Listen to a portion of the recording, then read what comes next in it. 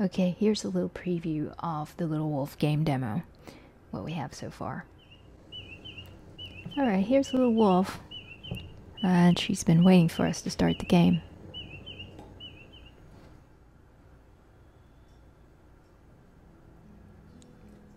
Okay, here's how the game opens. It has a little bit of music.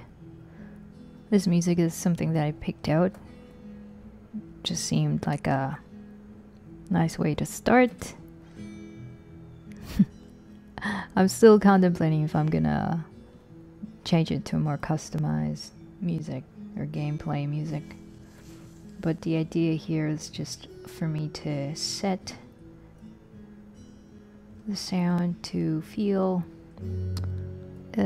relaxing, because this game is more of an exploratory game than it is a fighting game or a strategic game. But you can actually stop the music from playing, which will do that now so that you can hear me better.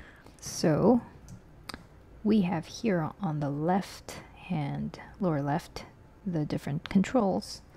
So we've got a sniff and a howl. Let's try to sniff.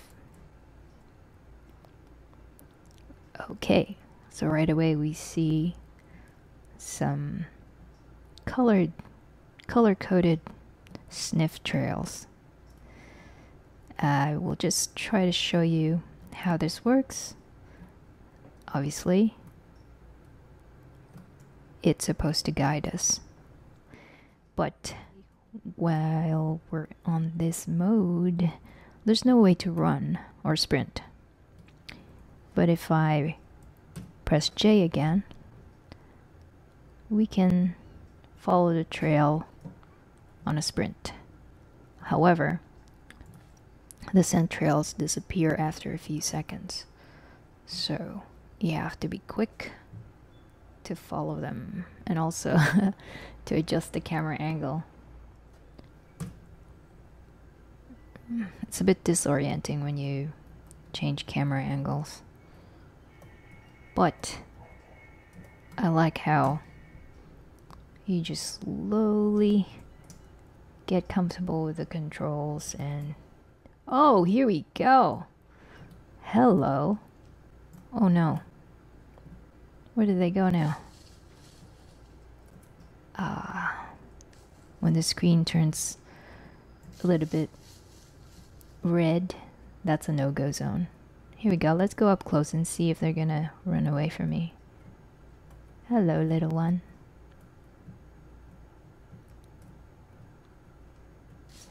They're not scared of me.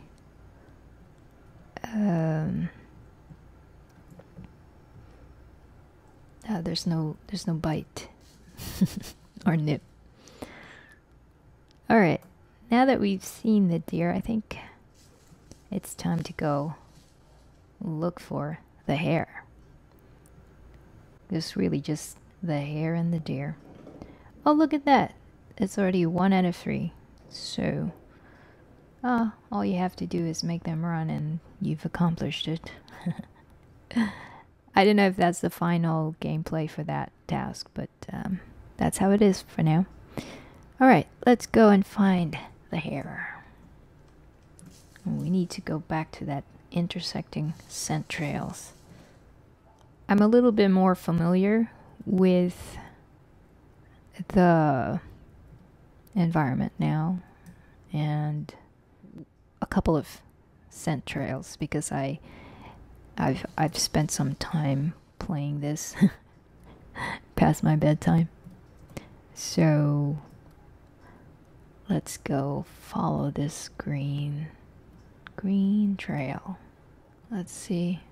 All right, in the right direction. Yep. Keep moving here, and then it's easy to feel lost, get lost again here, which is perfect because that's exactly what the book is about. It's finding your way around your environment and where you need to go, what you need to do. Follow your nose. Okay, Let me just move the camera so that it's facing Little Wolf's line of sight. Something's itchy. She keeps scratching. Okay, here we go. Here we go. Alright, I just need the line of sight. The general direction. I'll go sprint for it. There's no way to sprint while you're in the sniff mode. Okay, where is it now? Where is it? I can't find it. Although, when I was playing this past my bedtime, because I was determined to find the hair, it took me a while, but I do remember it was near some boulders, so I think we're in the right place.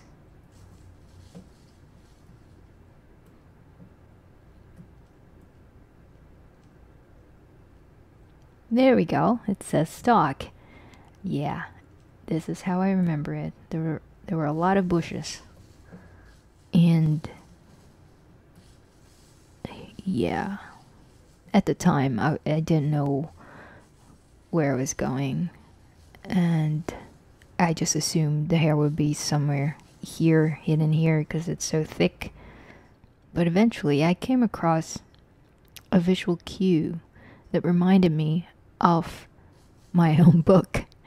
The part in The Wolf and the Hare, the moment right before Little Wolf spots the hare, if you remember, she was walking over some fallen trees, tree trunks, some logs, and the game developers, they just sent me this link. They didn't tell me anything about how they mapped out the world or how the game was going to go, so everything is a novelty and for me to discover and how to figure things out on my own, which is lovely, because then you feel lost most of the time, exactly like Little Wolf, the character. She's much too playful though to give up. So this visual cue that I saw were the tree trunks, which is that one right there in front of us. Let me just adjust the camera angle. There, right in the Little Wolf's line of sight there.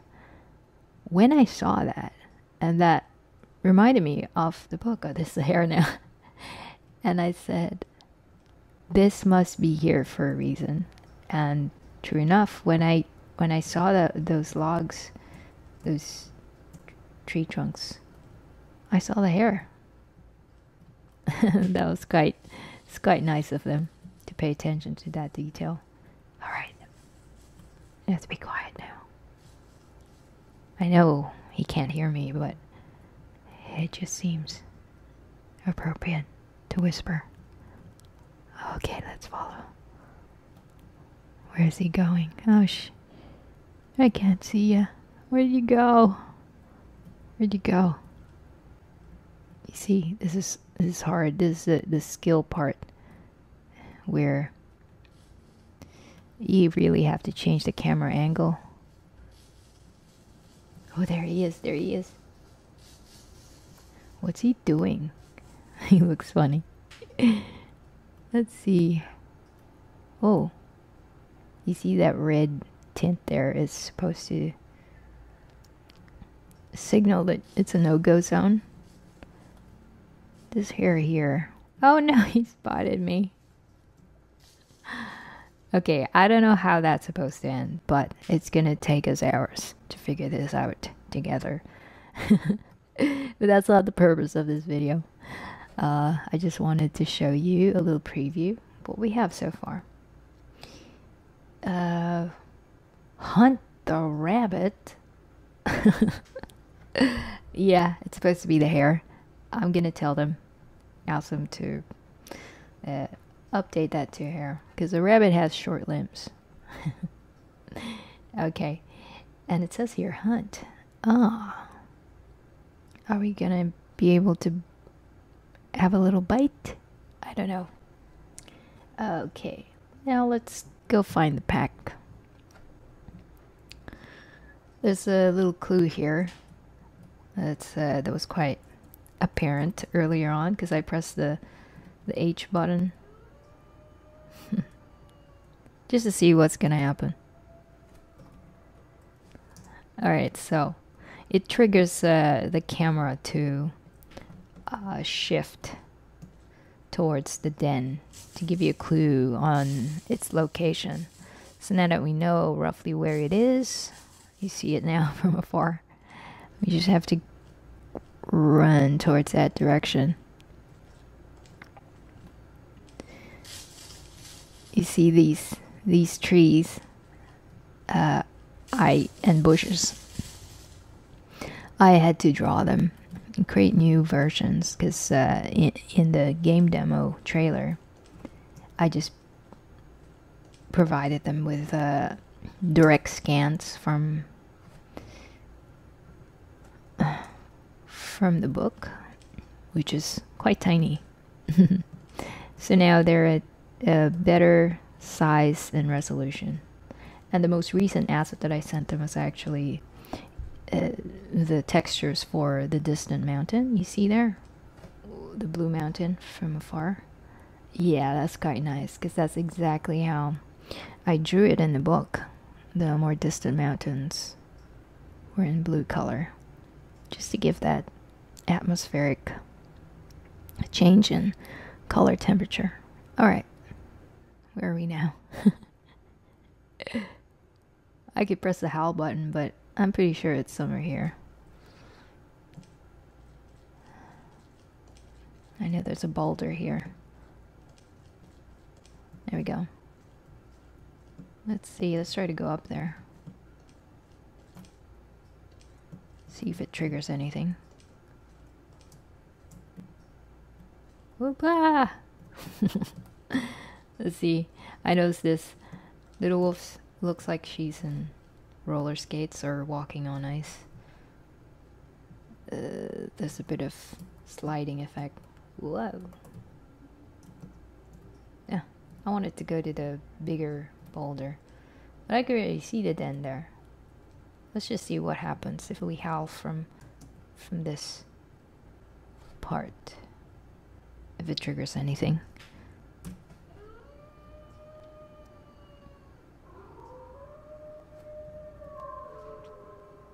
Okay. They answer back. Let's just go get a closer look.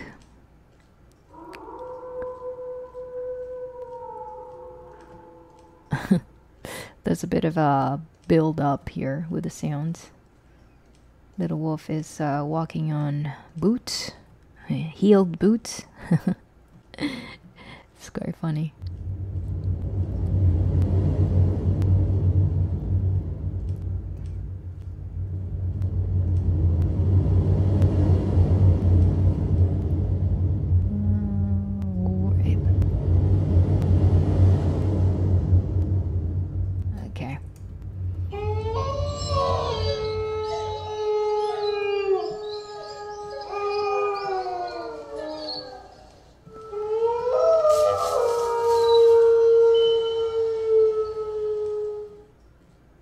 Okay, I'm here. What do I need to do?